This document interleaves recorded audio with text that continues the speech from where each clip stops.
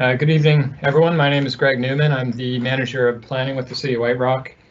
It's my pleasure to start tonight's public information meeting. Before I turn it over to the applicants, I was going to offer a brief overview of the proposal. I thought I would just sort of throw my video on quickly so you can kind of get a sense of the face to the voice, but we'll get started, and there will be a question and answer period a bit later, but we'll start with giving the applicants an opportunity to give an overview of their proposal.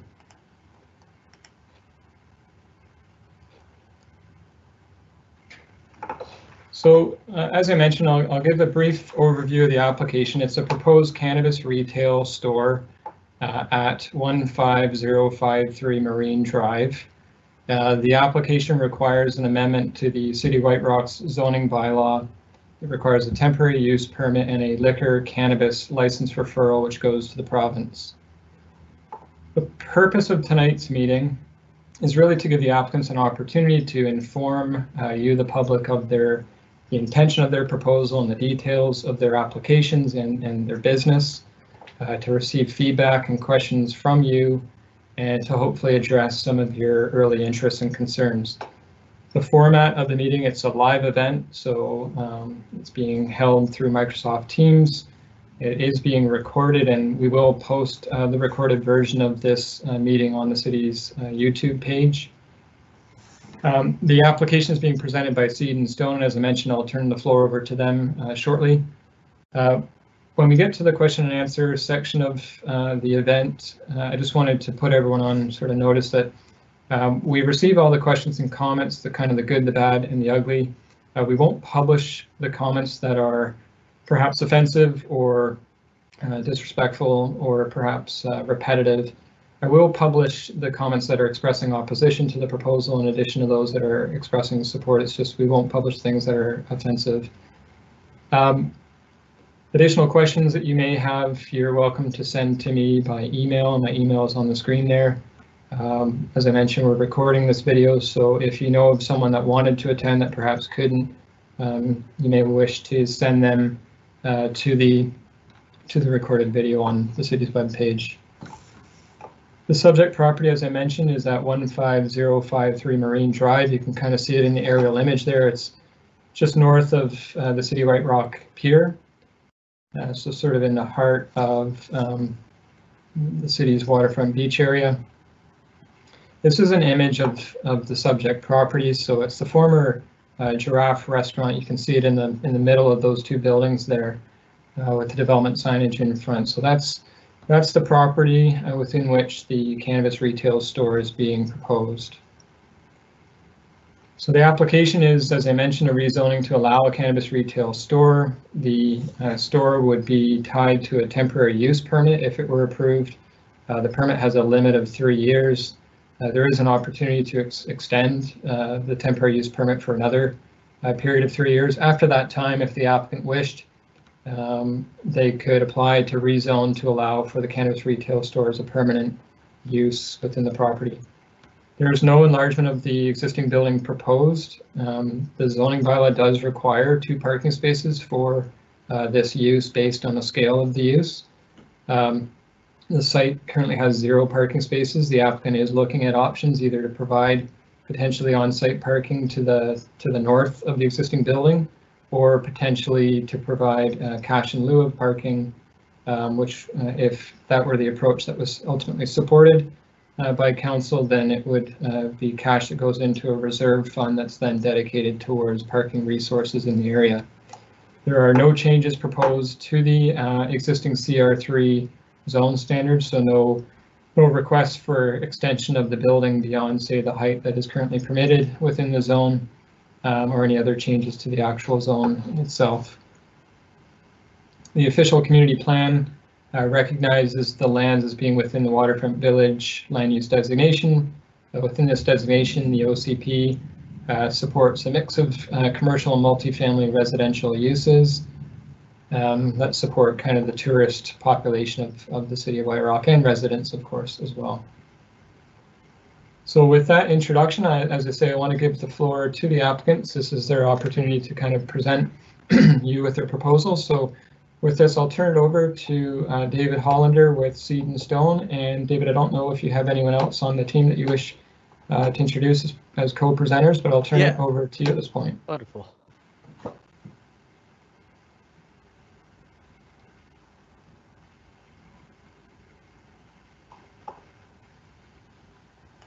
Right, everybody can see the PowerPoint so far? Yeah, we can see it. Yeah. Wonderful. Well, to all our guests, my name is Dave Hollander. I'm the operations manager for Seed and Stone, and thank you for joining us today as we introduce you to Seed and Stone. Myself, along with VP of Development Chris Griswich, stand here today before you with a heavy heart. Our CEO, Vikram Sachdeva, was hospitalized over the weekend. Against doctor's orders and our wishes, Vikram is in the room today from his hospital bed. His commitment to Seed and Stone is so strong, he simply refused to miss this. Vikram has over 20 years of retail experience. He is the current owner of multiple Subway restaurants, which employs over 30 people. Prior to Subway, Vic worked with the BC Liquor Distribution Branch at the retail level for over 7 years before earning an associate degree in hospitality and retail. Chris has 15 years of work experience in project management. He holds an associate degree in business and has owned and operated Lotto Ticket Center for the BC Lottery Corporation for 18 years. I will be filling in for Vikram during this presentation, and I would like to begin with a short video.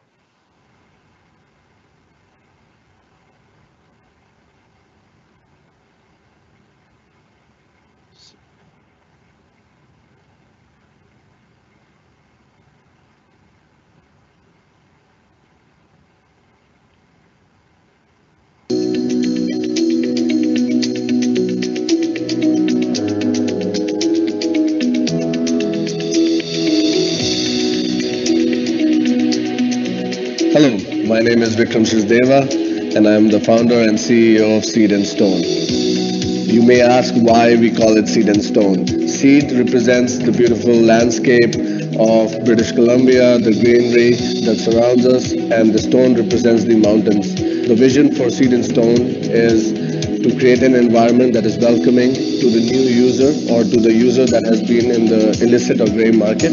We welcome you all to come join us and experience the difference at Seed and Stone. Hi there, I'm Ian, the manager at Seed and Stone. At Seed and Stone, we focus on giving the customer an exceptional experience. That includes educating them from the time they walk in the door to the time they leave. It's important to us that the customer knows exactly what's getting into their hand. Seed and Stone believes in leading by example. Community engagement is the heart of everything Seed and Stone does. We want to incorporate ourselves into the communities that we establish our storefronts in. We provide 1% of our sales and up to $10,000 yearly towards parks and recreation to any municipality or city we go into and open a storefront. We hire locally, make sure we train them properly. We pay a living wage, as well as dental and medical to all the people that get hired and work with Seed and Stone. We want to create an environment where there's happy staff that in turn leads to happy customers. The best part is there's over 100 strains to choose from. We have a huge selection of CBD products, THC products, edibles, we have drinks, we have topicals, so you name it, we are a one-stop shop. Come check out the unique experience we have created for you at Seed and Stone.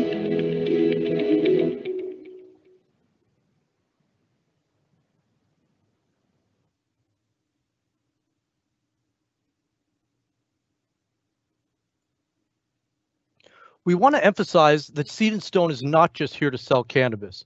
We are a collection of passionate, caring Canadian citizens here to educate, inform, and contribute our expertise on safe cannabis purchasing and consumption. Calculations indicate that Canada's legal cannabis market will hit $7.8 billion in 2022, growing at a 27% pace annually. Our first store, located in Chilliwack, BC, has shown that legal cannabis can and will benefit communities, and any negative impacts can be responsibly mitigated to ensure safe and positive experiences around purchasing cannabis. The incredible growth in economic activity is creating jobs, providing labor, income, and elevating other industries like transportation, food, tourism, banking, and construction, just to name a few. Reports suggest the job growth will increase by about 21% by 2022, which is significantly larger compared to almost any other current industry. As of February 2019, the cannabis industry hired approximately 160,000 workers. By 2022, that number will double. With sales come taxes. From October 2018 to the end of March 2019, Ottawa and the provinces made $186 million from various taxes on cannabis. Seed & Stone has already paid over $100,000 in taxes during its first 6 months in Chilliwack. These tax revenues can provide funding to public health programs, law enforcement, drug treatments, mental health centers, as well could be used to promote educational campaigns such as school programs around anti-bullying and drug safety. A couple of things we noticed since opening our Chilliwack location. Firstly, there is an ongoing shift to government-regulated retail cannabis. Legalization has opened the market to a more sophisticated clientele, along with various segments of consumers. And these consumers aren't just looking for retail, there's a demand for retail excellence. Consumers are wanting more than just a transaction, they're looking for an experience, whether online or offline. These consumers are demanding high-quality products at a range of competitive price points. Also, privacy and security when purchasing are key considerations for consumers.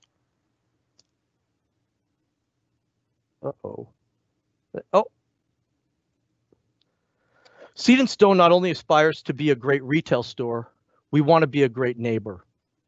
Seed & Stone supports any form of good neighbor agreement, and above that, Seed & Stone will install carbon filters in any area storing cannabis to limit potential odors.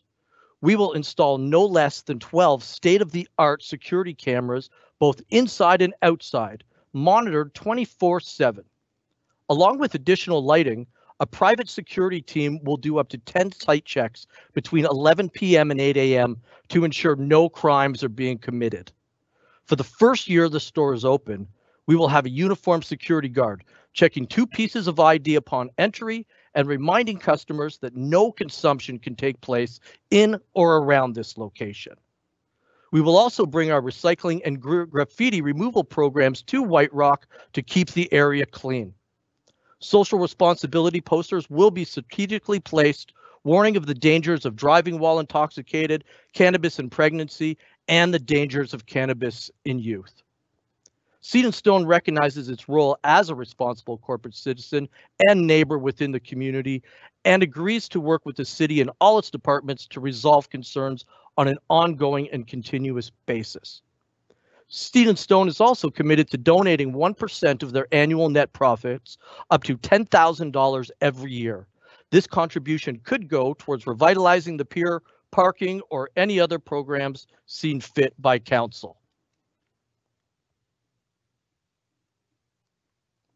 Community is at the heart of everything we do.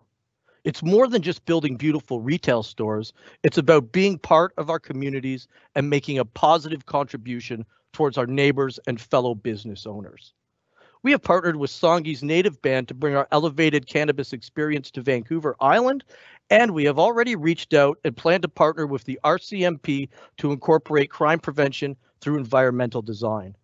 CPTED not only reduces crime, but also the fear of crime through property development. A clean, well-lit, security-patrolled community is less likely to fall victim to property crime and violence. Seed & Stone chose this White Rock location for multiple reasons. This location falls outside any distance regulation from schools and daycares. By putting a cannabis retail store in this location, consumers will no longer need to travel long distances to purchase their cannabis, and more importantly, this will reduce the amount of gray market dispensaries still operating in White Rock. Seed & Stone's elegant yet warm and inviting storefront and interior will blend into the level of class known and inspected in White Rock. A once bustling boardwalk has been replaced with boarded up storefronts and homeless setting up camp. A Seed & Stone location will bring a needed kick to the local economy. Currently, if you look at the map, all stores in red are either vacant or closed for the season. White Rock staples like Little India are gone. You will also notice a cleanup process has begun. Additionally, adding frosted windows and eliminating the term cannabis from our signage, we are able to limit exposure to youth and vulnerable people. Our after-hours surveillance team will not only remove vagrants, but also negate any risk of crime being committed overnight.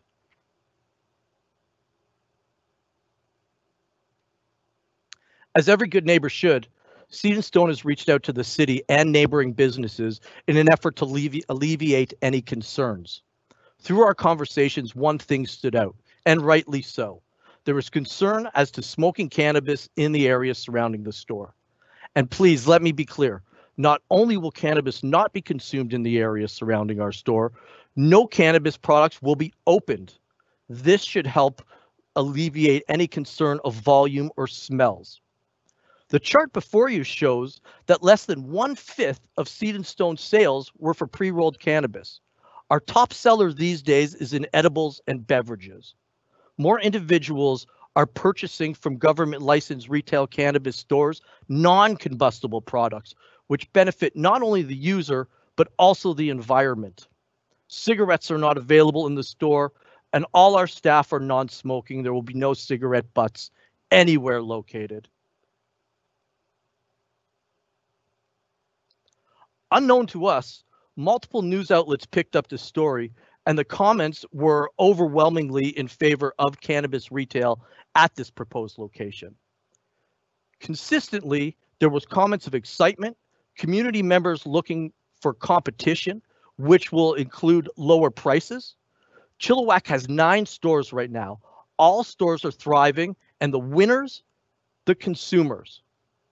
Other common points were related to the vacancies on Marine Drive and how businesses are looking for a little kick that Seed & Stone could bring to the strip. 1 year ago, there was 2 vacant storefronts next to Seed & Stone Chilliwack. Since then, both has been leased and a new restaurant is preparing to open. Attention to detail is followed throughout every Seed & Stone store. As you see here, our Victoria location, in partnership with the Songhees Native Band, shares the exact same characteristics as our Chilliwack store. White Rock should expect nothing less than the warm, inviting, elegant designs that we bring to all our stores. Lastly, I'd like to talk a little bit about a timeline. Seed & Stone could have a store open within 90 days of receiving any license. We're projecting a June 2021 opening to acquire our business licenses, have our grand opening. In May 2021, we put on a White Rock hiring fair. We offer a living wage and medical benefits to members of the White Rock community. An education expert has joined the team and has created SOPs, employee manuals, and has developed employee training system that we will bring to White Rock. Building permits, designs, and construction will take place before that, and we are anticipating February, March, at some point in the new year, our first and second readings. With that, I would like to pass it over to Chris for a final word. Hi, everyone. I want to thank the City of White Rock and as well as the community for your time being here and giving us the opportunity to serve people of White Rock. If approved, we will do utmost everything to make sure that the store is operated without any issues to the public and the community. I am personally available to you 24/7 to make Seed & Stone White Rock a reality, and along with that, an economic boom for the community. I would like to open the floor up to any questions you guys have. Thank you, everyone.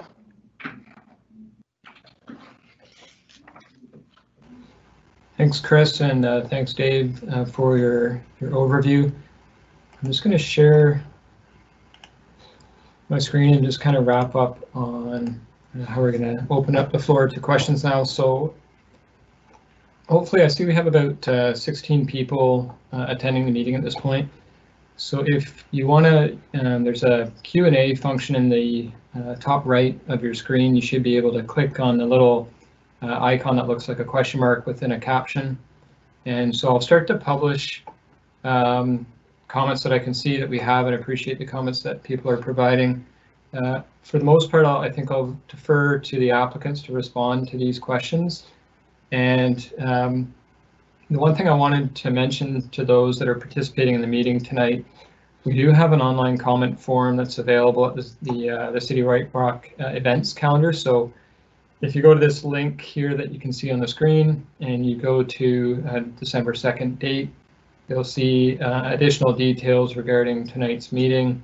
And within there, there's a digital comment form. So those participating in the meeting tonight and others that you know that may be interested in this, if you could complete the forms, then those completed forms would be presented to council in a future report. As I mentioned earlier, you can also send comments direct to myself, Greg Newman, at the email there on the screen. So with that, I'm going to start to publish some of the comments we're receiving, and I'll direct them over to the applicants. Perhaps we'll just start with a couple asking about your affiliations with other, I don't know if they're producers or investors. It's not specific to the application, but if you wish to respond to those. So I'll just publish a couple here that speak to your affiliations with Zenabis and Monarch Group, if one of the applicants wish to speak to that.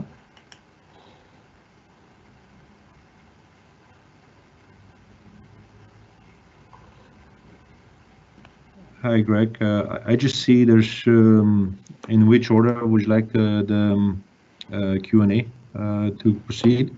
So hopefully, if you've got the Q&A sort of bubble open there, yep. There's new questions, and then in the middle there's published. So I'll publish the comments as they come in, and if you can respond to the published comments. So the first couple that I pushed through there are a question about your affiliation with Zenabis and Monarch Group. So we have no affiliation to Zenabis. We just work. We are Seed and Stone as a standalone company, and we just receive support from Monarch as just we use their office at this time. Okay, thank you, Chris. Next comment here is, what happens to the existing greenery at the site? Does the applicant commit to keeping that in place so that the frontage is impacted or not affected? Yeah, we intend to actually keep the greenery. Actually, it goes with our store design. And so obviously with the current, greenery at this moment, we will definitely make it look a lot better than it is right now. But our intention at this moment is to keep it the way it is. This will also help with people, vulnerable youth, and able not to see what's the store looks like inside. Okay, thank you. Maybe just on that point, Chris, there was a comment regarding the frosted windows and a concern being raised about instances of robbery. So I'll publish that comment. Maybe just take a second to read it there. Okay.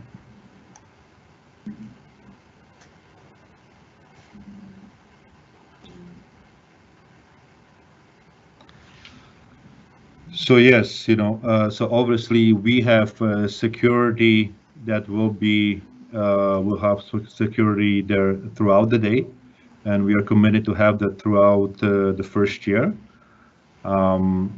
And with obviously right now the frosted windows are only not a requirement by the BC government. So if so fit, we can always remove them. But if the city allows, we can also put them on. I'm going to just publish a couple comments. So there are a couple comments just expressing a lack of support for the application. One concern about the The potential for increased consumption of cannabis near the store on the beach. I know, I think Mr. Hollander spoke briefly to that, but if you wanted to elaborate, I know that has come up in some of the correspondence. Well, you know, what we have in one of the slide, Dave, if you want to share that we had, you know, that all the cannabis, you know, in our store is not available to be consumed. Also, we are going to have security that will patrol the area to make sure that none of the people are smoking outside within 30 meters. So that's a requirement that we are, as a Seed & Stone, is making. However, you know, and we will be educating our customers not to be able to smoke within the vicinity of Marine Drive. Okay, thank you. There's a question about Indigenous Bloom, which is another cannabis retail store further down on Marine Drive, and just whether or not there's a need for another store in this area of the city. Well, you know, I like Dave Hollander has mentioned, you know, competition is always good for any retail business that you're creating. So, so far, you know, with another store, especially on the West Beach, we'll be able to provide competitive prices and cater to the needs of White Rock. So I'll take the next couple here. There's some questions about why the city of White Rock is entertaining this application because it's outside of the town center. And so as I mentioned at the beginning, the application is to rezone the property to allow for a cannabis retail store outside of the town center. There are two approaches that the applicant could have taken to making this proposal. They could have applied for rezoning to allow for a cannabis retail store as a permanent use within the property. Alternatively, the approach that they've taken is to rezone section 4.1.3 of the zoning bylaw, which is a section that speaks to the opportunity for cannabis retail stores in the town center, specifically through a temporary use permit.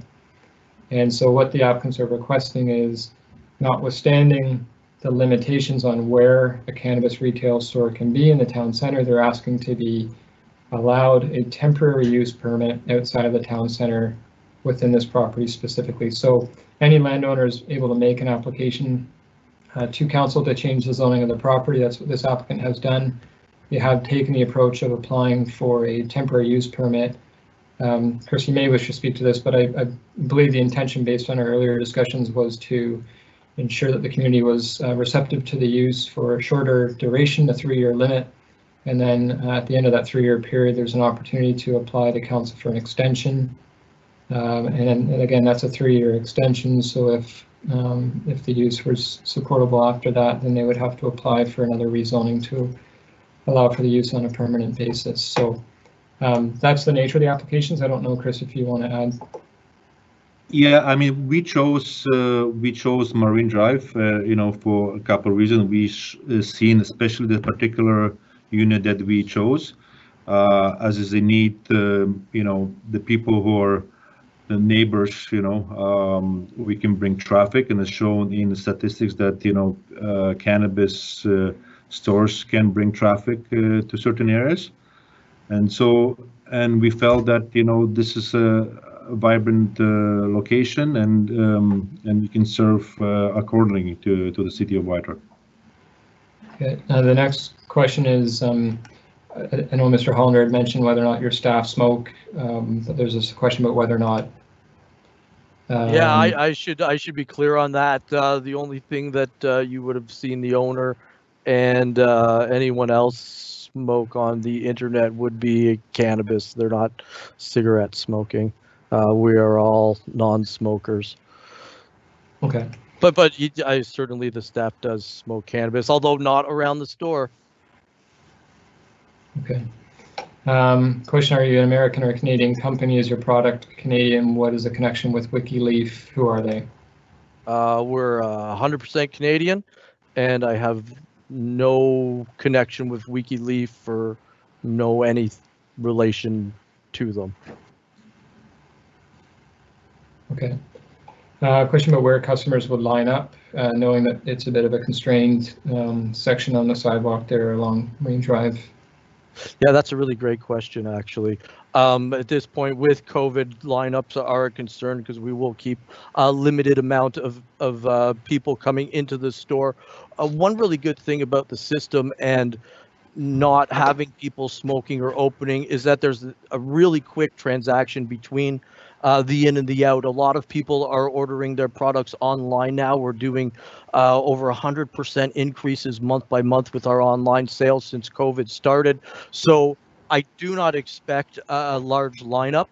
At this point, if you look to the right of us, next to the 5, if there ever is a lineup, that's all empty, vacant right now. So it would extend away from the 5 or any other open business. But again, I don't really predict a lineup that big the way that we have our services running. Yeah, we tend to have about 3 to 5 staffs at each time. We anticipating to have about 3 to 5 POS systems inside the store. Our average transactions by the time the customer walks into the store, by the time he leaves, should take within 5 minutes.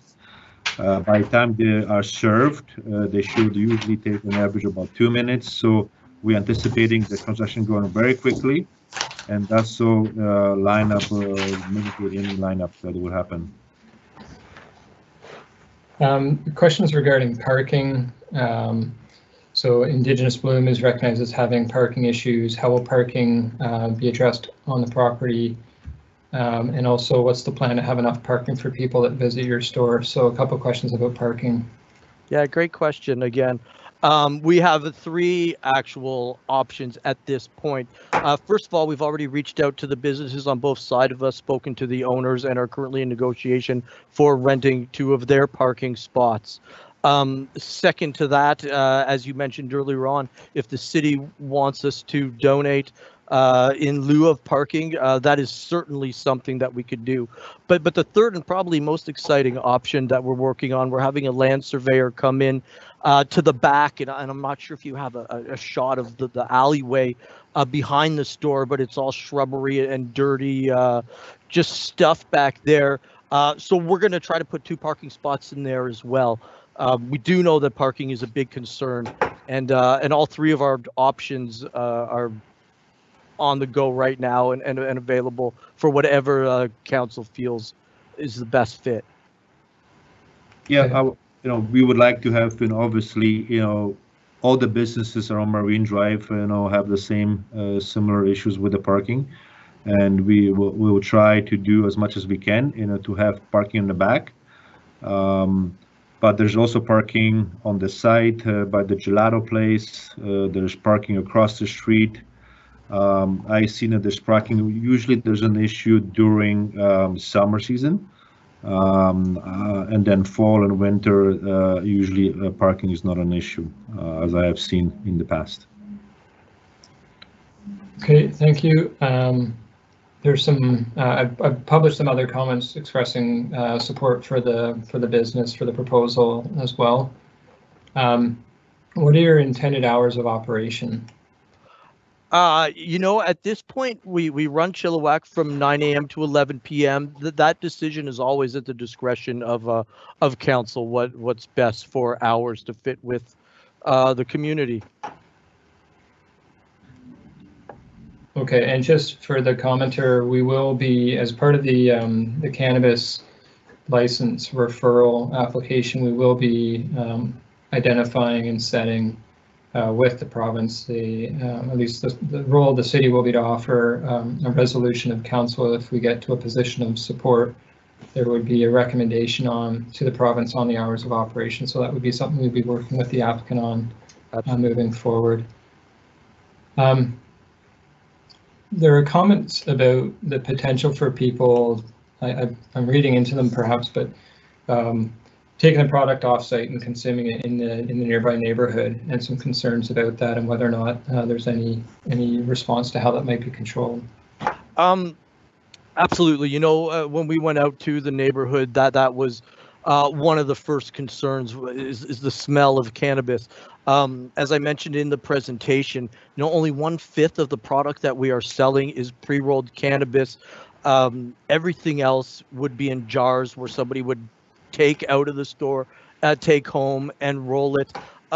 There's a lot of comparison to Indigenous Bloom and Seed and Stone today, and I understand that the issue. You know, if I was going to buy a $5 pre-roll, I would go to Indigenous Bloom, grab it, take it to the beach, and smoke it. But anybody could come from anywhere to that beach and smoke their cannabis. We are actually going to be preventing it. Having us there is probably going to eliminate people from smoking on the beach, because, as I said, we will have a security guard in front of our store every day for the first year. We'll also have overnight from 8 p.m. or sorry, from 11 p.m. to 8 a.m. We're going to have site visits from a security team, also just keeping people away from the neighborhood and preventing that type of stuff from happening. You know, statistics is showing that legal cannabis is reducing crime in communities, unlike alcohol, where you find liquor stores at every corner and people constantly going to the liquor store, grabbing a case of beer and going and drinking it at the beach. Obviously, there's not a smell, but there's a lot more issues that come from that, and nobody's stopping that. Also, we would like to work with the city and bylaw to make sure that type of stuff, that there is enforcement of that type of stuff, not just from us. You know, I mean, we also educate our customers who come in that, you know, when people come in and buy the product, to consume them in a responsible manner, right? You know, consume it at home.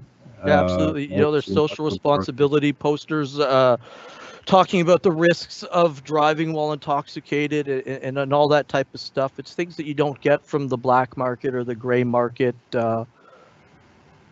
I just think that it's a different type of clientele, the type of people that are going to go home and enjoy their product.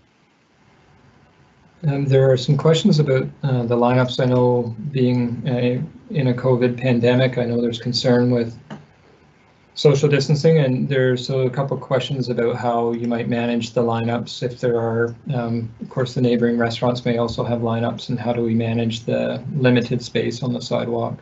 Totally. And as I said earlier, you know, we are fashioned to have people in and out of the store in a timely fashion, that there won't be lineups. Our online ordering and pickup is taking over right now with COVID.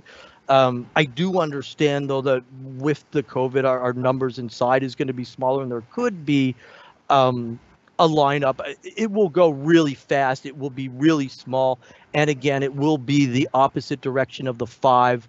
If you'll notice, just to the right of our sign, that whole storefront is vacant, so it shouldn't be blocking anybody if it does reach that way.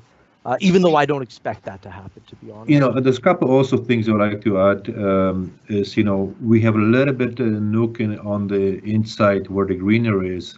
So there's one potential is to have lineup, you know, be located at that space.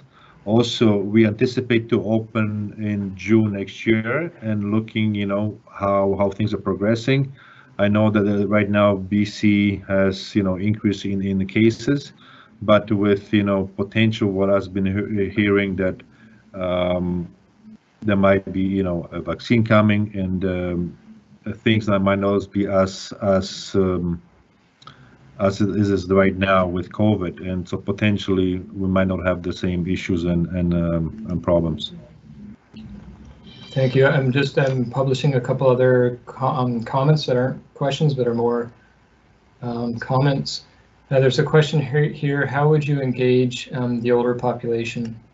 Another great question. And a lot of our products these days, although they call it medical, recreational cannabis.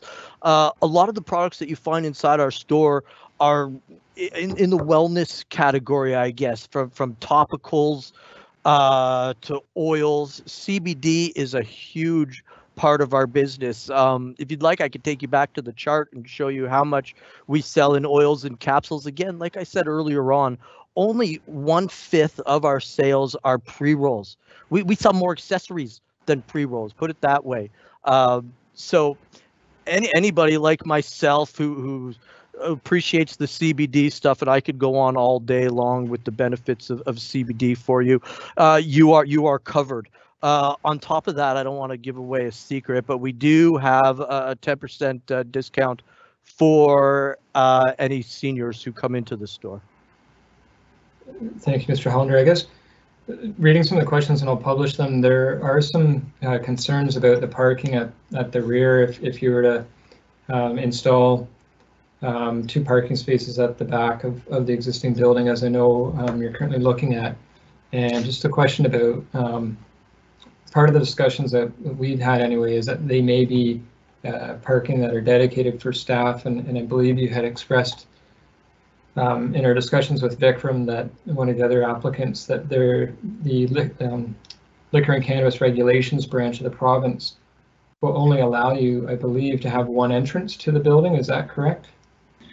No, I think it's, I don't think it's a requirement as per the policy. I think that was one of those things that Vic mentioned, but I think it's not accurate. So, but we will have this reviewed by LCRB, and so there's always a potential, if that's not allowed, that people can park on the back, and just the walk between the building right to the left, as in the picture, it's just 1 minute walk right around the building to the unit. Okay, so there may be customer parking at the back of the building. Correct. And we want to, obviously we encourage our staff to park on the other sides and use transits too. There's a question about what the business can do to help prevent crime in the area.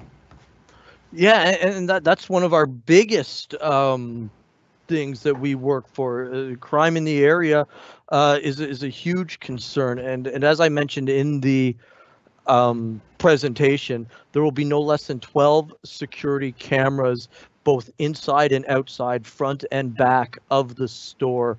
We are going to install better lighting. We are working with the RCMP, crime prevention through environmental design. We're going to clean up the neighborhood. We've got security guard in front of the store for the first year, checking 2 pieces of ID, making sure people don't open their products and leaving. We also have a security team driving by, doing up to 10 site checks between 11 p.m. and 8 a.m. to make sure that not just our store, but the whole community is safe. And I'm sure, Chris, if you wanted to add to that, there's just a follow-up question of a similar nature, just about whether or not what happens after that year. I know you'd mentioned, Mr. Hollander, the security, on-site security for the first year. Is there a plan after that? Yeah, that's a thing. We guarantee it for the first year, and if it seems like we still need it longer, then we have no problem continuing that. We're here for the best interests of the community more than ourselves. Yeah, we just wanted to see, the first year of operation, about, how the store is run, how it's impacting the community, and if the security will be needed, to extend it, we will do so. It's a very minimal cost to us, and if that makes the community more safer and the neighborhood more safer, we will do so. Thank you. And I also want to mention that our store, there will be no cannabis mentioned in any of our signage. So youth, vulnerable people, you won't know. It just looks like Seed and Stone, the foliage in front. it's going to eliminate any vulnerable people, any youth getting the wrong idea. We're not blasting the word cannabis. There's no marijuana leaves in our signage, none of that type of stuff. We're going to blend right into the community, be as inconspicuous as possible, have people in and out within a couple of minutes, and make a whole lot of money for the community.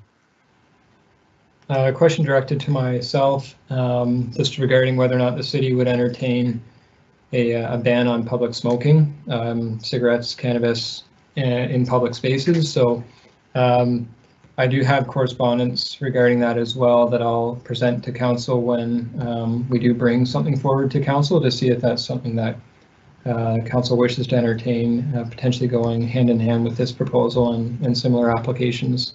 Absolutely, we'd love to work together on a no smoking campaign. You know, as we mentioned, we were going to contribute $10,000 to the community. If that goes to a no smoking in the park campaign, I think that's a pretty good use for it. Yeah, and we will also educate our customers and clients, you know, that if they do buy a product, not to smoke it in the vicinity and to just take it home. So this is going to be just mandated through our training, through all our bartenders and staff. I'm publishing some other comments, just some support and concern. I would just at this point encourage everyone that's participating and offering comments to please complete the comment sheets, and if you want to send me an email, and I'll provide my contact information again as we start to wrap up closer to 7 tonight. But please complete the comment sheets. They will form part of a future report to council, and staff will digest the comments that are provided in those forms and work with the applicant to address issues that we can address before we then present them to council. So please make sure you complete those forms on things that you'd like to see addressed as part of this. Question about at what age there's a seniors discount. You know, I mean, the discount, you know, to seniors, you know, seniors, you know, I mean, we will not turn out any customers that, you know, comes in and is feel that it's, you know, would like to have a discount. I mean, seniors, you know, usually, you know, we tend from 60, you know, and up. But however, you know, we work with every client and every needs, and if there's somebody that's in a need of CBD products, we can always provide them. Like, you know, we mentioned before, you know, we have a large selection of CBD products, you know, that appeal to the seniors clients. Currently, customers base is 32 seniors, and we provided education through educated bartenders too, right? So not only we provide them with discounts, we provide education how they can use the product. And thank you. There are some questions about use of cameras and whether or not there'd be any cameras at the back of the building to prevent crime. Some additional concerns about police resources that would be required to kind of monitor the activities tied to this this proposal? No, you know, as I said earlier, statistics show that cannabis is reducing crime, where, you know, alcohol stores are increasing crime. There will be no additional cost to the public. We are covering the overnight security, the uniform guard. We're covering that. We're putting in the lighting. Now we are partnering with the RCMP for crime prevention through environmental design, really just taking all of their advice and putting it to use. The back is a concern, and there's going to be cameras there. It's going to be well lit. Those cameras are monitored 24/7. Yeah, you know, I mean, it is in our best interest to make sure that none of security issues would happen at our site. So we are contributing heavily with the security system, state-of-the-art security system, and like Dave has mentioned, a 24-hour basically security guard. First through the operating hours from 9 to 11. And then by drive-by from 11 till we open the next day. Also, just to mention also with the parking, there are a number of businesses that are, or like I said, operating without any parking. We just wanted to make an effort to work with the city. Just like the liquor stores down Marine Drive, who has no problems with anticipate the customers will have ample parking options, and especially because so many businesses have closed due to COVID too, right? So this is one of those points that we would like to support, why we want to, open in this area. Okay, thank you. There's a question about online, availability of cannabis online and whether or not there's a need for the use. I don't know if there's any component of your business that's online. Absolutely. We believe in a pretty seamless online ordering system for pickup.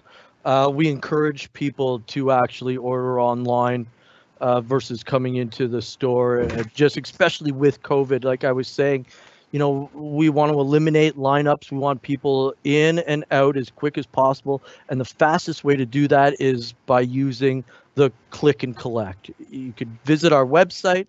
All of our products are there. We have full service, everything, all CBD, THC. You can order it online, set a time to come on in and pick it up, and you'll be out of the store in 30 seconds. Okay. There's a question about, so Seed and Stone would provide regulated Canadian product, currently not from the same regulators for Indigenous Bloom. I think it was a comment. Can you elaborate? Yeah, absolutely. Everything that we buy is direct from the LDB. It's all government licensed, regulated producers that are growing it. Everything that comes in the store has what's known as a COA, a certificate of analysis. So that there is no pesticides being used still in it, that there's no mold, hopefully, in it. Any issues also, we have a refund policy with the LDB where you could return products like that stuff. The thing about Indigenous Bloom is they don't have to follow the same regulations and rules that we have to follow. We report once a month. Every single product in our store is accounted for. We have to destroy things that are put in our smelly jars. The compliance behind running a store like ours is 100 times more strict than what you're going to get at a place like Indigenous Bloom. Yeah, and we also get on a monthly basis visit inspectors from the LCBD, and those are being checked with everything that's being done at the store and how it's being run, from the products, from how it's laid out, to all the operations. Okay.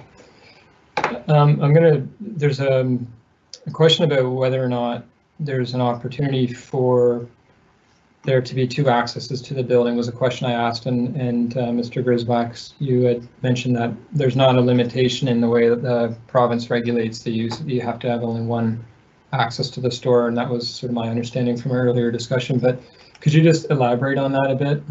Whether or not there is a limitation the province would establish for how a store would be accessed? And I guess maybe I have a follow-up question of my own. That the question I would have is there an opportunity to put a limit within the license that would only allow for access off of Marine Drive? Yeah, I mean, the back option was just an option to allow people to be able to park on the back and come from the back. Obviously, all the stores in BC that are approved by the LCBD are being inspected. Are being inspected by the design of the floor plan. So if the province sees that it's not in the best interest of the consumers or best interest of the store, not to have two locations or two doors there, front and back, then we will confirm whatever is being proposed to us or approved for us. So Greg, as to your point that if we are if the city of White Rock would like to see only one door open to the front, we will have do so, and Okay, have all thank the you. opportunity for consumers to park in the back and walk around the building in order to enter our store. Okay, thanks. And there's a sort of similar question just about staff parking, and I guess if there is a requirement for staff parking, I think the expectation of the city would be that would be the dedicated on-site parking, but we'll have to, I think that'll have to be a component of our review moving forward, just for those participating. That parking is one of those items that we are working with the applicant to make sure that we can support that component of the proposal. Yeah, so we also, I mean, there's there's options that we have. So obviously, there's two options that, you know, to have parking in the back. So we reach out to the neighbors and have dedicated parking spots within our neighbors, for example, for our staff. And if we do parking on the back, then we'll have additional parking spots. So there's possibilities of having more than 2 parking spots, you know, 2 as required by the city, and maybe another 2 for our consumers. Obviously, we want to do the best as we can to provide ample parking at our stores, knowing that on Marine Drive, parking is always an issue. But it will go through the, you know, approval process, and obviously working with the city, we'll try to do best as we can to do that. Okay. Sorry, I'm just skimming the questions. We have quite a number of questions coming in. Just want to try to group like questions. Some concerns being expressed about children playing in the back alley and the potential for security cameras and security lights and that sort of thing. Some comments as well about noise, if you want to speak to some of those issues. Yeah, I honestly, I don't see noise being a concern. Again, this isn't a bar. You've certainly had bars down in this neighborhood that there would be a lot more noise coming from a lot more action on the beach. It's really quiet. We operate a store in Chilliwack, and there's been, you know, farthest thing from noise complaints. You get, you know, we have a Spotify playlist if you want to hear the type of music that'll be playing in the store. That's about the only volume that you're going to get, and it's pretty light and easy listening. Yeah, through our experience with the Chilliwack store, we have 99% of customers who come in. When they leave, they you know, they leave right away, you know, to the destination. They don't just stick around, you know, around the store. And then to answer the first part of the question about the lighting in the back, that's a good point. You know, I'll be honest with you, I never thought that lighting it and securing it would be something that families wouldn't want. If that is the case, then I mean, you know, like I said, we're here to work with the community. We just put out what we think would work as far as security, the cameras, the lighting go. And if it is a problem, it's not necessary. We're looking out for the best interests of the community. And you know, I want to point out again, there's a lot of talk about sitting on patios and lineups and stuff like that. But as I showed earlier on, a lot of these places are empty. There's no business down here at all, and we really want to come in and revitalize this area. We want to bring people back to this. We've been down in this area every day almost for the last week, walking around, talking to people. I did see a point, someone mentioned that we weren't doing that. I want to make it clear.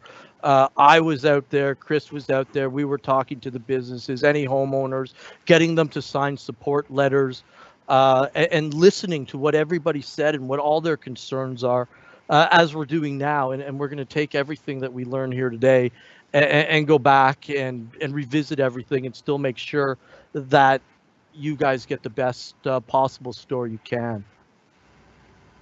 Thank you. I'll publish a related comment just about some nearby residents not having been sort of approached for their thoughts on this application? I would just say on that, from a procedural. Yeah, you know what? I didn't go door to door knocking on people's doors, disturbing them, but we spent hours and hours and days walking the streets, talking to people. All those signatures that we got, they came from the community. They came from us being out there. The businesses, the homeowners, the people parking. We've talked to the construction people who were doing the work on Marine Drive. We've spoken to as many people as we possibly could without infringing on your privacy. I also believe we printed out a couple of hundred letters and sent it to all of the homes in the neighborhood. So just so everybody was aware of this, we're not trying to hide anything. We were certainly, I wish I could have spoken to Harry, because he seems to have a lot of points. You know, but we were out there doing that. Yeah, just for the benefit of everyone wondering about the process. So, and I will have a slide as we wrap up on next steps. But so notice of tonight's public information meeting was provided to all landowners and occupants of a property within 100 meters of the property. And so, and as I mentioned, as we wrap up tonight, I'll provide you an indication next steps, but there will be an opportunity for members of the public to express their interest direct to council if at some point we present council with bylaws for first and second reading. If council gives those bylaws first and second reading, those would be bylaws to change the zoning. We would then be directed by council, if they were supportive of giving the bylaws readings, to host a statutory public hearing. With COVID, we are looking at similar digital options to be able to allow the public to speak digitally direct to council. But that would be the sort of the next steps in this process as it proceeds. There was a question here about your contributions to the community, and I know early on in your presentation you had mentioned I think a $10,000. $10,000, 1% of our income profits goes to the community. Absolutely, and that's just the beginning. Yeah, you know, we want to, you know, I mean, obviously, we live in the community, and, you know, if we do business in the community, we want to contribute to the community. And so one of the ways that, you know, we can do that is, as on the presentation, is, you know, to the parks and the recreation, you know, and that's our commitment that we do to every municipality that we go to. And the city can use this as their fit, but you know, we prefer Parks and Recreation because it just goes with our vision, you know, Seed and Stone. So that's a yearly commitment that we're willing to do to the community. Okay. The question about whether any local substance use or abuse services like sources have been reached out to in looking at this application? No. No, but that's you know. I mean, it's certainly something we could do. You know, I don't think that that any type of cannabis should be referred to as a mess. But we are strongly against. You know, as I said, there's the social responsibility. We do everything that we can to make sure that people are using in a safe, mature way, responsible way. There is a question about why you didn't apply during the initial application window for White Rock. I'm not sure that there was ever a formal window, but it may have been at the time. The question may come from when I think the previous council was looking at the potential for cannabis retail stores in the city.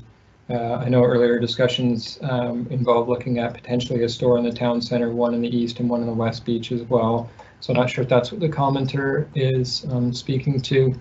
Another question is just about why this location, knowing that there are some parking challenges, recognizing that Indigenous Bloom doesn't have the same challenges because they do have more parking. Is there anything you want to add to that comment? We just felt that that the West Beach wasn't served. There's already one store on in the town center. There's a store on the East Beach, Indigenous Bloom, and we just felt that this part of city wasn't served. So we felt that we could come and support the businesses around us. The businesses that are there that we spoke to, they were all very supportive. No, I won't say all, but the majority of them were incredibly supportive of what this could bring to the community. And then bring traffic, Exactly. We are open, 7 days a week, 9 to 11. We're pretty busy throughout the year, and we felt that if we come and be able to help the neighbors around it, specifically that area that we put our application in. Yeah, we really thought with the pier that had damage and was worked on, and the construction and all of the business out of that, we really thought the reason we chose this location was, first of all, there's no residential on top of it, and secondly, we can add to this location. We're not coming into an area that's already developed. There's a lot of growth still to come to this neighborhood, and we hope to be at the start of it. Okay, I'm publishing some comments just as people are offering their support or non-support for the application. I do want to try to get to some comments and questions that haven't been brought up yet. There is some concern. I think we've addressed it, but there, or at least you've spoken to it. There's concern about again, cannabis being smoked in the area around the store and its potential impact on tourism. I don't know if you want to add to that, but that's another comment. Yeah, again, as we said before, we're going to do everything in our power to make sure that people aren't taking stuff from the store. I'm willing to bet that you're going to find more people coming from other places to go to the beach with their joint or whatever than people leaving our store and going there. Well, we are going to have, it is mandated, by the province that any cannabis should not be consumed within 30 meters from the store. And this is the reason why we are providing a security personnel that's going to be outside the storefront, and not only looking at how the traffic is played, but also to see if anybody is within the vicinity smoking. And like I said before, we're also going to encourage, and we're also going to tell the customers and educate the customers, not to consume within the parks and within the vicinity of Marine Drive, just because of the nature of how busy it gets in the summer. Some questions about the product. The applicant talked about pre-rolls being low sales. What about vapes, dried flower, and other smoked forms of cannabis? Just a similar question about can the applicant speak to overall sales of smoked product sales? Sure, absolutely. I could tell you right now, our highest sales is in edibles. That is the edibles and beverages is definitely what we are selling the most of. After that, it is flower. It would be both indica and sativa flowers. But after that, surprisingly, it's accessories. So the vapes don't even come up yet. Yeah, there's a lot more products in our store than just cannabis flower. So to answer the question, if you wanted us to take all of the combustible products combined and give you a percentage on that, it's maybe 50-50. Okay. I'm just publishing again comments of support and opposition to the application.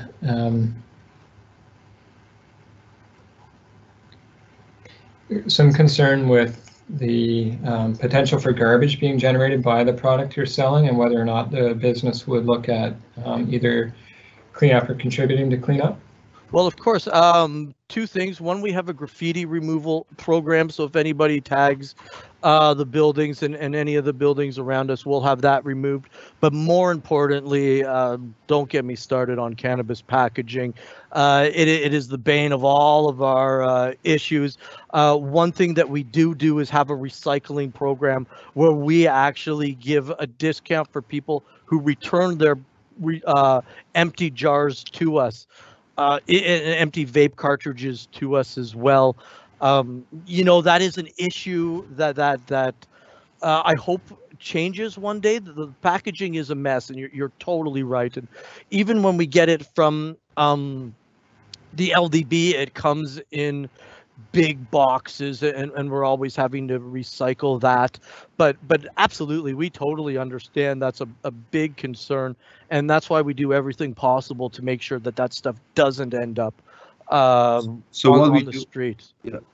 So what we do right now in Chilliwack, you know, we have on a regular basis throughout the day, we have all of our employees coming out on the street and just looking for any garbage, and not just cannabis garbage, any garbage that is out there. So this is another thing that we can commit to the Marine Drive, and we will have our employees walking with our shirts, Seed and Stone, and walking and looking if there was any garbage and loitering, and with any packages. So the youth and kids are not seeing this. Yeah, I want to say again, because I'm reading the comments here, and people are concerned about safety and security in the back. And as we said, we're going to do everything possible to make sure this is safe. I guarantee that it will be safer once this store is open than it is now. And sorry, Mr. Hollander, just publishing a few comments along that line, and just to express concern about safety. It's important for everybody to remember, cannabis is legal. The government of Canada, all of the provinces, has made this product legal. The days of reefer madness and people thinking that it's this terrible thing, and people are going to be breaking into cars for it is just unproven.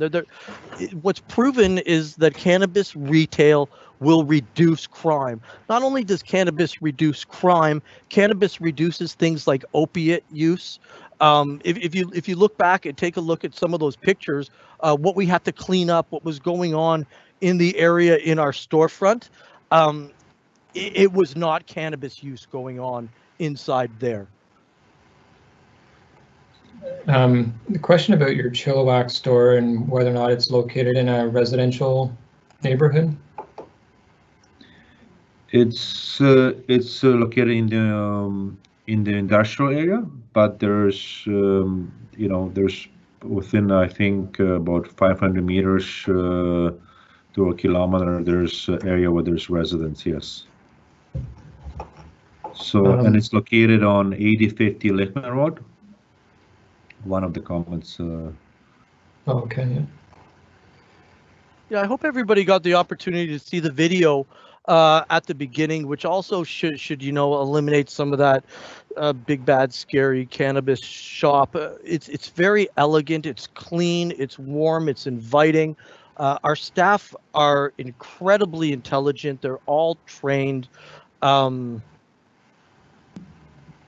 I mean, I'll leave it at that. Okay, sorry, as those participate, I'm just reading all the comments we're getting. It's a really good discussion here.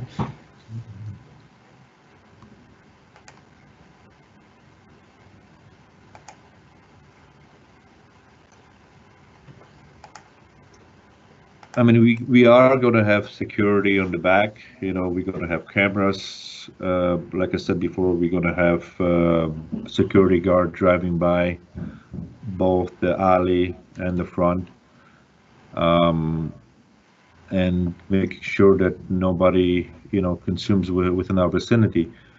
I mean, we have to also note that people could be buying the products not just from our stores. They could be buying from any multiple stores around the area. There's one in Ditches Beam, obviously, and then Ladybot on Johnson Road.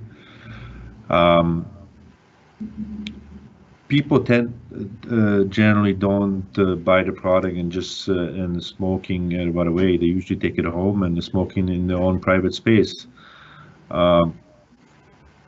What people do, if they take it from the home and after, we have no control of it. But we will do utmost everything we can to make sure that none of our neighbors' security is compromised. And this is the reason why we are going to spend state-of-the-art security cameras, within our store.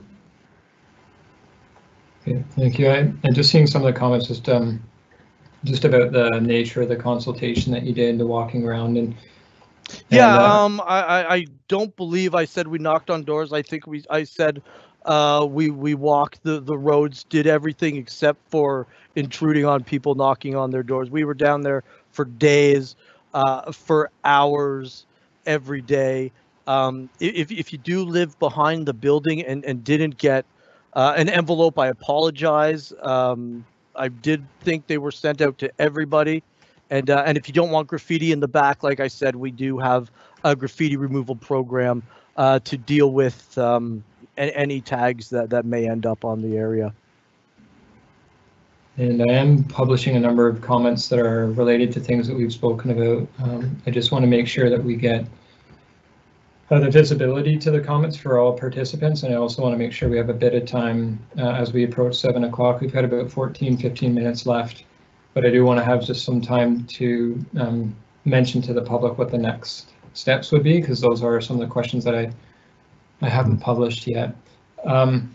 There is just a follow-up question. I know you had mentioned earlier on about a pickup line or a call-in before kind of curbside pickup. Can you elaborate on that? That would be online through our website. The BC government has given us the ability to do click and collect. Unfortunately, not delivery yet. That could come in the future. That's up to the province. But through our website, you can come or go to our website, order, pay, and then show up in the store and pick up.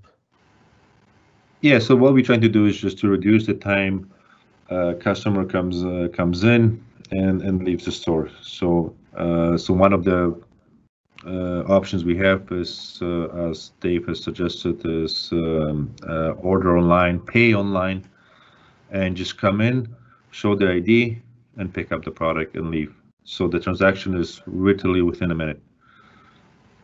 Okay. I'm publishing some other comments again about the compatibility of the use in comparison to your Chilliwack store.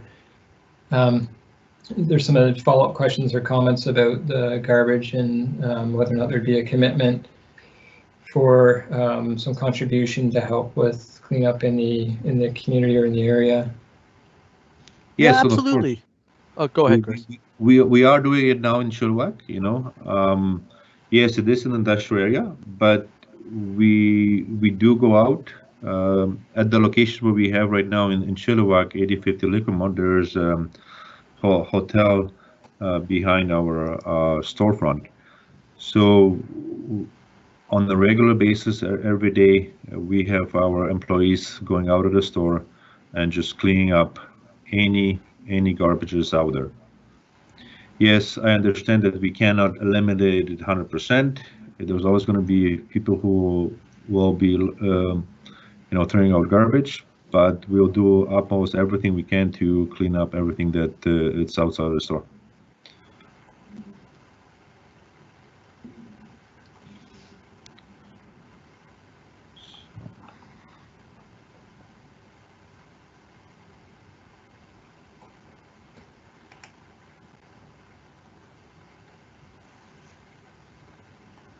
I'm just going to publish comments again. They're more just comments. I don't know that they're looking for a response. The question about people potentially coming with dogs and whether or not there'd be any effort to clean up animal waste. Absolutely. You know, our staff, as we said, they go around and clean up in front. I'm sure no one will be thrilled to do it, but yeah, absolutely. We're not going to leave dog waste in front of our store on the street. As much as I love dogs and, you know, wouldn't mind seeing a dog water bowl in front of the store, there's not going to be any dog waste left on the floor in front of our store, around it, behind it. I mean, we try to keep, you know, store nice and tidy and clean, you know. I think that most dog owners are responsible and they will pick up their own dog's waste, but if not, we will do so as Dave said. Okay. I'm looking at a lot of the questions that I haven't published. There's 11 of them relate to just listening to people that you might have spoken with. Questions about ownership, what the ownership structure is. I think you've addressed that question, being an independently owned business, but I don't know if either of you want to elaborate on that. Well, you know, I'm just an employee of Seed & Stone, and so is Dave. Like I said, the president CEO is 100% owner of Seed & Stone. Fortunately, he's not able to come today due to being in the hospital.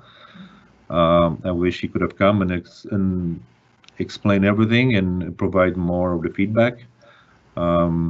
Maybe during the public hearing, we'll be able to do so.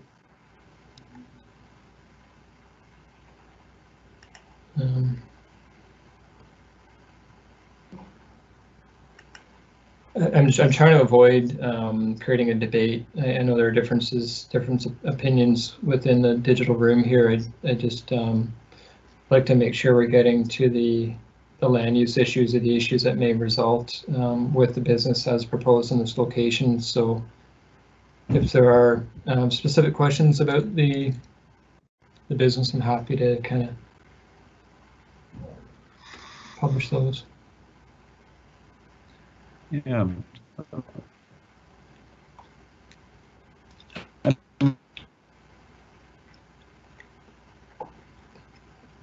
I wanted just to add to all of business leaders' concerns. I want to just say that we want to work with the community. You know, we want to work with the city. You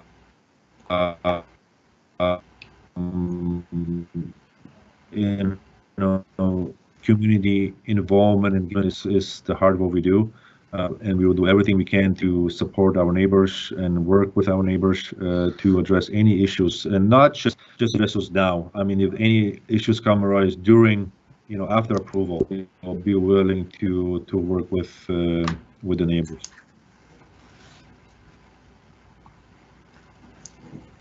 Okay. What I think I'll do, just being mindful of time. We're about 7 minutes to 7, so I'm going to share a slide that just goes through next steps. I'm also going to publish a bunch of comments, so maybe Chris and Dave, while I go through next steps, if you want to read the comments that I'll publish here, and you're welcome to respond to those just as we wrap up after my next step slides. The first comment that I've just published is just asking about why is the city even entertaining this? And what are the next steps? So if in wrapping up tonight we don't get to your comment or question, I would just want to remind everyone to please submit feedback forms. If you go to this link here that I've got on the screen, if you go to White Rock's main webpage and you type in events calendar and you select the December 2nd meeting date within the calendar, you get more details to tonight's event, and there's a digital feedback form. So please fill those out. As I mentioned, they will be part of a future report that goes to council. So council will see your comments in their initial form. There's a support or non-support question in there as well. So we'll be able to say to council that 30 people completed the form and X% expressed support and non-support as kind of a quick stat. And then planning staff will work with the applicant on the technical issues that you present in your comments as well. Trying to kind of set a target for the receipt of those. So if you could try to have those completed by December 18th, so a couple weeks from this Friday, that'll give us time to kind of organize things with the applicant amongst other projects. So that would be appreciated. In terms of next steps, so we'll review all the feedback and look at potential changes to the proposal with the applicant. As I say, as I'm speaking here, I'm just going to publish some of the comments, and I'll pass the floor over to the applicant if they wish to respond or elaborate on some of them. Okay. So staff will work with the applicant to see if there are things that need to be resolved, and in doing so, we would look at potentially preparing zoning bylaws for first and second readings. So those bylaws would be presented to the city's Land Use and Planning Committee, which is essentially a committee of council. We present bylaws for first and second reading. If council gives the bylaws first and second reading, then we would schedule a public hearing. And as I mentioned, that would be in light of COVID, that would be a digital public meeting where you, an interested member of the public, could express your interests direct to council. So they would be in the digital room with you. And following that public hearing, council has the opportunity to give third reading to the bylaw, and often third reading would come with conditions, legal conditions, things like requiring, for example, cash in lieu of parking if on-site parking was not feasible. There may be covenants that we would register on title. There might be conditions that we would also require being part of the cannabis license agreement with the province. One of the things that I've sort of made note of in particular is the potential for a single customer access to the store. And that's something I'd want to further evaluate with the applicants and present to council. And then following third reading and the resolution of any conditions, then we would finalize bylaw for final reading by council. Now council, of course, when they're presented with bylaws for any readings, has the opportunity to deny the application or to defer making a decision pending additional information or consultation. So we are in the early stages of the project. This is sort of the first opportunity to learn more. And as I say, there will be another opportunity for you to express your interest direct to council as part of a public hearing. Yeah, we appreciate all the comments and especially the negative ones. You know, this is just how we're going to learn and be able to make the best store possible. Yes, and the same, you know, we are committed to work with the city of White Rock and with the city, the people of citizens of White Rock to make this reality and provide safe product within the city, and that's competitive in the market. Again, publishing comments, so I'll leave it with you, Chris and Dave, to pick out what you want to speak to, and hopefully those that are participating can see the comments as they're being published. Someone's asking who can they meet with directly at City Hall to express their concerns, and with COVID, we're not meeting with members of the public directly for protection of their health and the health of city staff. But I would encourage you to send completed comment forms with your interests expressed, and also please feel free to send me an email directly as well. And anybody could also, sorry for cutting you off there. Anybody could email us as well. You know, if you have any comments, concerns, things you think we should implement, we're available for you guys. Yeah, there's you know, if our presentation is available to the public, there's my number on the last slide of our presentation, and also Vikram, the CEO. And feel free to call me, and I can discuss any concerns with you and address those.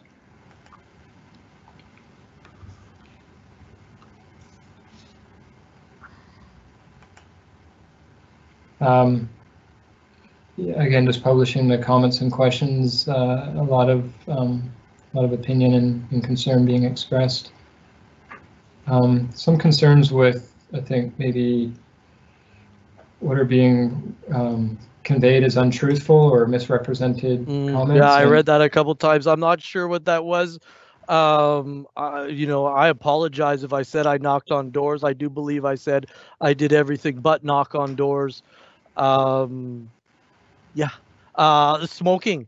Everybody smokes. Well, maybe not everybody, but the majority of people that work for us smoke cannabis. It was cigarettes that I was dealing with. Our staff are told there's no smoking around the stores. There's no cigarette butts in front of our stores, but cannabis, absolutely. Anything else, please let me know. I apologize if I did misspeak, and I'll try to correct it. Okay, and just being mindful of the time, so it's 7 o'clock now. We still do have 15 people in attendance. So just this one comment here is just a concern that there's still some questions that haven't been answered. So I'm happy to kind of, if the applicants are willing, we can stay on for another 5 minutes or so and just take any outstanding questions that anyone wants, and then we'll wrap up. Absolutely.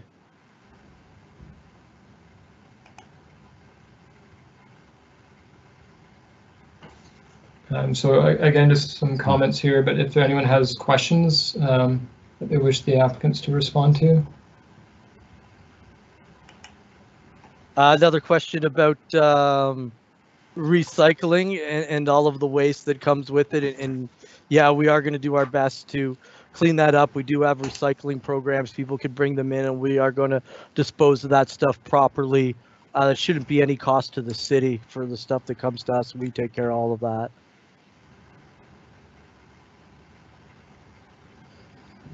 Okay, some comments about wanting the rights to have weapons to protect oneself. What?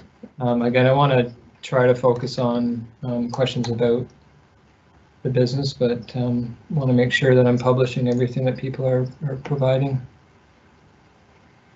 So again, just I think in wrapping up, I'd like to ask that everyone that is participating, if we didn't get a chance to get to your comments or your concerns, please complete the digital feedback form on the web page.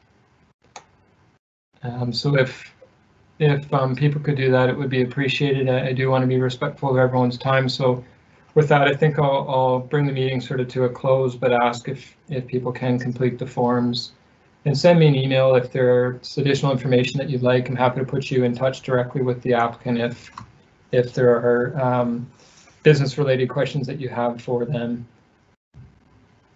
So with that, the meeting is being recorded, so if you know of other people that wish to watch the recorded meeting, please, we'll post a recording on the city's YouTube page in the next couple of weeks, so it'll be available, and we'll go from there. And if people have questions, if you don't hear anything, let's say for the next 2 or 3 weeks, it's not because nothing is happening, it's because we're continuing to advance the internal review, and once receiving your comments over up to December 18th and afterwards even, we'll be working with the applicant on a resolution to potential issues. So with that, I'm going to sort of bring the meeting to a close, and again, thank everyone for their time tonight, and please encourage you to complete the feedback form. So thanks very much to our applicants, and thanks to our members of the public for participating.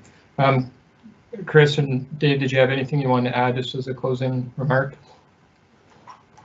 Yeah, I want to just thank everyone for being here and provide their comments. We'll look on every comments and question everybody has put out here. There was quite a few, so I was not able to read all of them, but I will read all of them, and possibly if there's anything I can address them.